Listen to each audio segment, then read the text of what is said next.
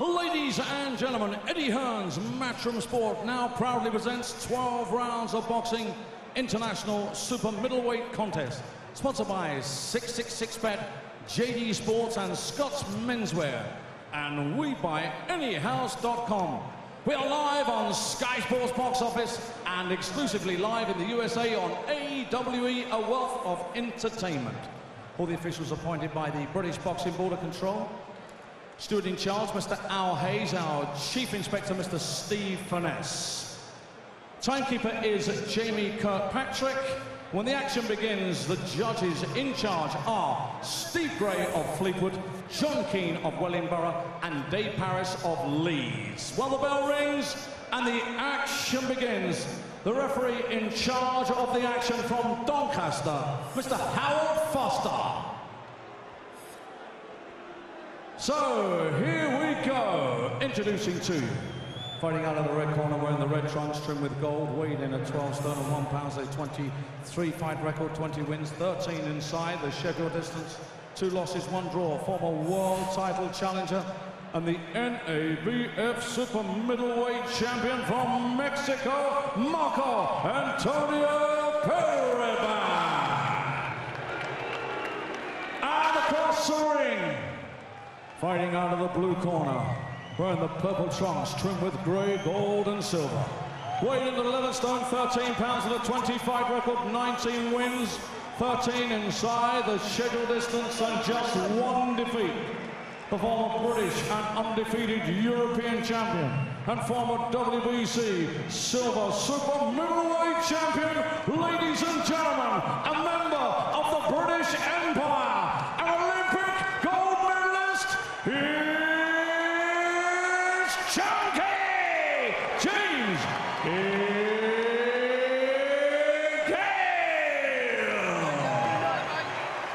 Let's get the action underway. 12 rounds of boxing in the super middleweight division. Okay guys, spoke to you both in the dressing room. We both know I expect. Keep it clean, break straight away when told, and both you watch your heads in close. Good luck to you both. Touch gloves. Good luck. So a very important night for James Degale. Can't afford a slip up here. And talking to Jim McDonnell, his trainer, the plan is come out, set a fast tempo because they believe Periban fades the longer a fight goes on. And they'll also target the body as well. And Periban has had to shift a few pounds this week. He's lost 10 pounds since Wednesday. I wonder if that might be a factor the longer this goes on. But this is a man, remember, who has never been stopped and has only been beaten at very high level. And certainly has a lot of ambitions of his own. This is hardly some washed-up guy that's coming in just for a payday at 30 years old. He knows what's at stake for him as well. Periban knows that he can't afford a bad performance tonight, otherwise he'll drop right down the order. That wasn't the smartest left-hand lead I just saw there from Degale. He reached with it, left himself wide open. That was a little bit better, the short chopping right hand. I'm just wondering how interested Periban is. He missed the scales. He looks a little bit fleshy, to be honest. He's travelled halfway across the world, so I hope if he has brought some ambition with him, he can cause problems for Degale. But we'll see how that unfolds. That's good stuff from him, but blocked. Oh, good right hook from Degale. Degale's a different fighter, I think, now. I think he's suddenly taken a tumble to himself, what the public expect of him. He's also fit physically as well. He's had a problem with his, what they call in medical terms, Gilmore's groin. It basically affects your mobility. And he's been treated by Gary Lewin, the Arsenal and England physio, to get that fixed. He's an Arsenal fan himself, of course. People close to him say ever since he's managed to get that corrected, he is a different fighter. He's extremely fit, can run all day, very confident. He certainly sees himself as a world champion in waiting. Well, he's not hanging about. This is a real positive start from him. He switched to orthodox a couple of seconds ago. I don't know what that was about. Doesn't do that too often. That is a kind of big hopeful left-hand lead he throws at times. He's switching to orthodox again there, Nick. No, I mean, the southpaw stance is what caused this guy nightmares, so why doesn't he use it? He's really digging in punches here. He's really putting the meat into them. Periban not exactly looking like a guy that wants to be in there at the moment as Degale continues to unload. He is not messing around here, James Degale. Well, what I like about this, Nick, he's not waiting to find out what Periban brought with him. I was wondering what kind of ambition he would have. I thought maybe he'd take the first couple of rounds to find out, but full credit, Degale's going right down to work. He's landing big punches straight off. Periban a little bit obvious with what his plan was there.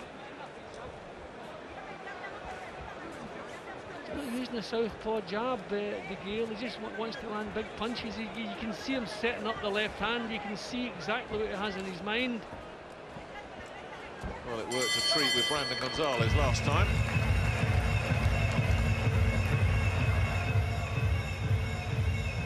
Just relax, get your feet under control. Now James, with him, he's looking for the right hand all the time. Relax, he's looking for the right hand all the time. So be smart like you are. Check, you're going to throw lovely feints in that man. Use your jab and do everything with a feint of good defence. Nothing reckless. Like I said, they've been working, yeah? Well, a happy corner, but I would tell him maybe to have a little thought before he throws those big wild left hands. The short chopping ones were impressive.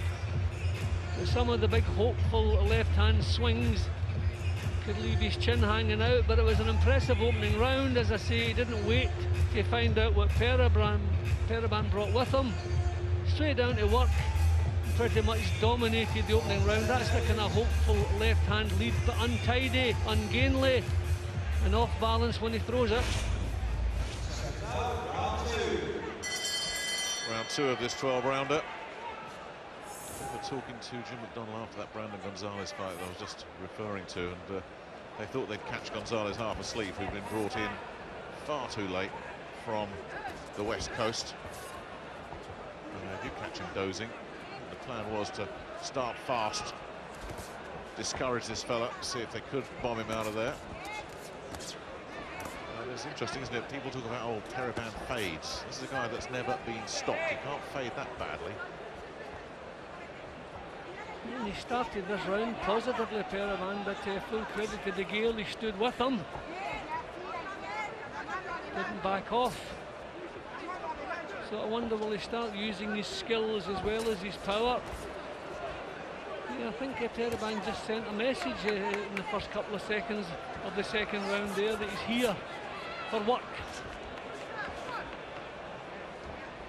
Must be difficult to maintain focus as well for Degale because he's chomping at the bit. He wants Carl Froch, he wants that IBF belt, or he wants a shot at it. Carl, of course, keeping everyone waiting while he works out what he wants to do, as is a champion's right.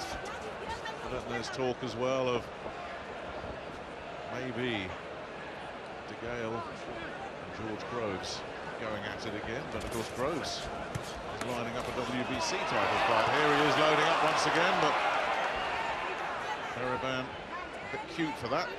Yeah, the experience of Periban got him out of trouble there. Now, Periban really now looking like he fancies the job. Of course, there is a danger that if he does waste a lot of early energy here, Degale, and doesn't get rid of Periban, how will that affect him down the stretch? Looking for the body there, Periban. Orthodox again. He landed a good jab from the orthodox stance, right enough there. I just worry about the way he reaches with these punches. He got away with it there, which is good. But reaching with punches, you're off balance. You're falling in after the punches. You want good balance. You want good leverage in the punch. You don't want to be falling in behind them.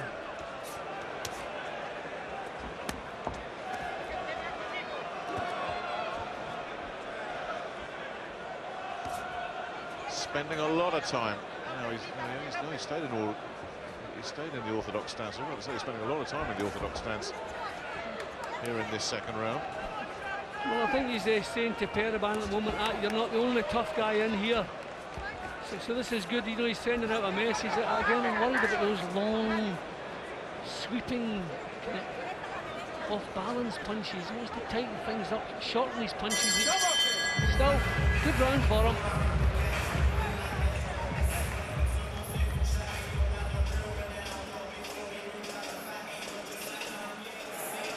Put a lot of work in already here, James Degale.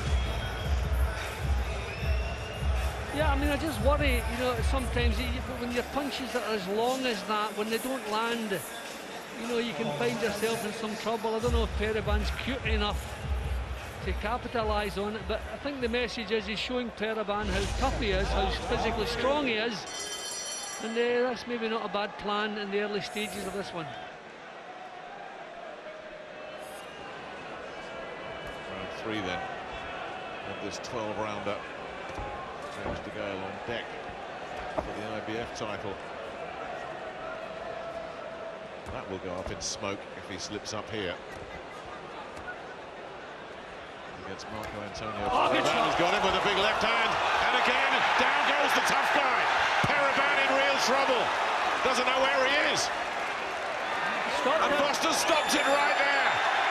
Explosive from James Degale. He wanted to make a statement. That was a statement right there. Yeah, well, the big long left hand I was worried about, Nick, that's exactly what got the job done. I mean, I thought maybe a standing 8 count for a man with the experience of Periban, but to be honest, I think at the end of the 8 count, I think referee Foster was still stopping the fight. But Periban got back onto his feet, the 8 count, I think, but he's not complaining too much. He's shrugging his shoulders, but I think he accepts how badly hurt it was. Yeah, well, he's thrown them wild, he's thrown them long, but obviously he's throwing them hard as well. That's a terrific result to have on your card. It really is. That's a message to Carl Froch upstairs. That's a message to George Groves in the dressing room backstage. And that's a message to any other super middleweights in the world. This guy means business. Here's how it happened. Yeah, long. Periban saw the punch coming. He tried to brace himself to take the punch. It's not a punch that caught him that he didn't see coming. He saw it, but could not do anything about it. Then the second follow-up shot caught him a little bit high, but it was equally as hard. Well, I suppose the fact that Foster, he waved it off while he was on the floor, so he didn't have the option of the 8 count. But to be honest, the state he was in, I don't think the standing 8 would have made any difference. Those were 2 terrific punches, and finished off a real tough guy. Just what James Degale needed.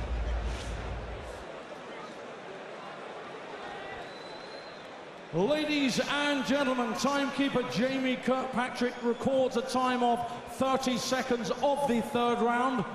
Referee Howard Foster has stopped the contest with Periban in no position to continue. Your winner from Harlesden, London, England, Chunky James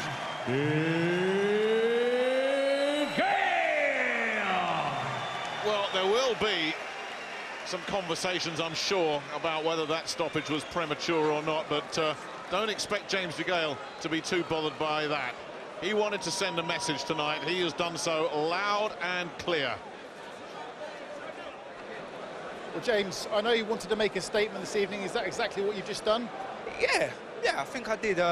This guy's never been stopped before. He's boxed for a world title. Listen, Zachary Biko couldn't stop him. I outclassed him. I've got to watch it back. But I was feeling good, and I was just getting warmed up. I was looking for that left hand over the top. That's my shot at the minute. Nailing people in sparring and in the ring. Feeling good, and yeah, man, I was just getting warmed up. I'm telling you, I'm one of the best out. I'm telling you, seriously. I'm just telling you. What about the timing of the stoppage? As I say, I'm going to have to look back. I hit him, he went down, he was stumbling all over the place. Listen, that ref's a good referee. He's seen the guy's eyes, he couldn't go on, so we had to stop it. But I'm going to have to look back, Ed. So what happens now? Do you stay out here and watch George Groves, or are you looking ahead for the IBF title shot? I'm going to go back, put my tracks on, come out here and see what happens. Don't worry about Ugly Kid, don't worry about him. I am mandatory challenger for the IBF world title. Carl Froch is up there listening. Making history, and that's it. Ed is here. He's going to deliver the world title. I know he is. Early part of next year, and we're making history. That's it. Sky Sports, Team Chunky. That's it. Eddie Hearn, Matchroom, boom. Eddie, what will happen next then for James? He's definitely fighting for the world title next. You know, Carl's up there. He's got till the end of December to make his decision. Talk to ongoing with Chavez. There's huge fights for James Degale. Of course, the Carl Froch fight is a great fight. The George Groves fight is a great fight. But one thing's for sure, his next fight has to be for the world title. You know, Carl will make his decision before the end of December. But whatever happens, he fights for the world title next, whether against Carl Froch or the next in line. James, do you have a message for Carl up there? Listen, he's a fighting man, and I don't really want to say it, but he's been a bit of a coward. But I like Carl Froch. It's hard for me to like disrespect him, but it feels to me he don't want to fight me. So listen, it's either give up the title or fight me. It's simple. I can't disrespect a man that's achieved so much, but he's being a bit of a coward.